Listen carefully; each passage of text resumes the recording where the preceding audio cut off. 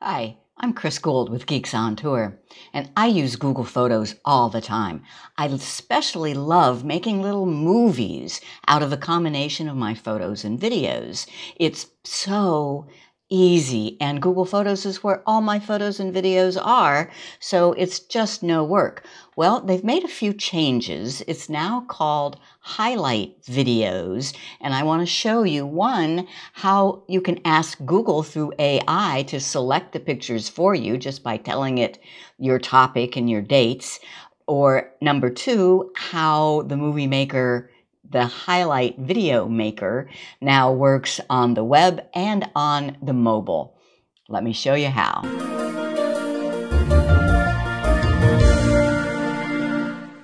So this happens to be my Samsung Android phone, but what I'm going to show you works just the same on an iPhone Google Photos. So we went scuba diving a bit this year, and I want to make a highlight video of our scuba trips. You go to Library and Utilities, find Highlight Video, and now you can just search for your topics. There's scuba diving right there.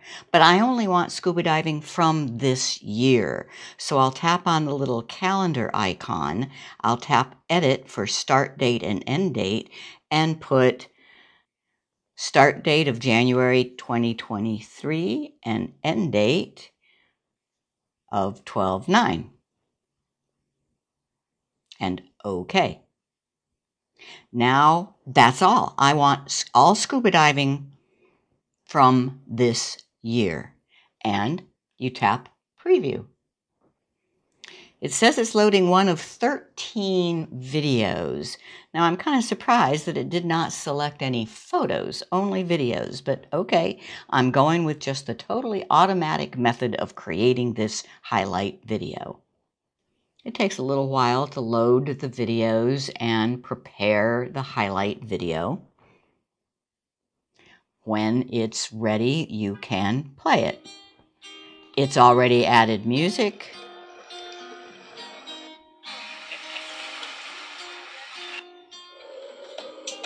That's a new piece of music for Google Photos too. I like it.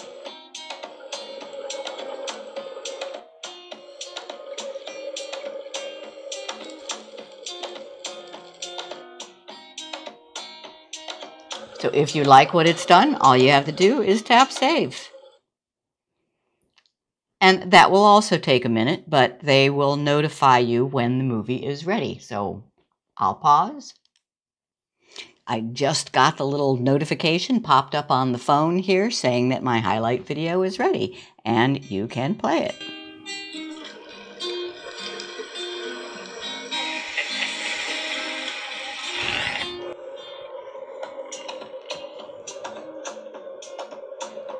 Notice it automatically made it a horizontal video because all of the pieces were horizontal landscape.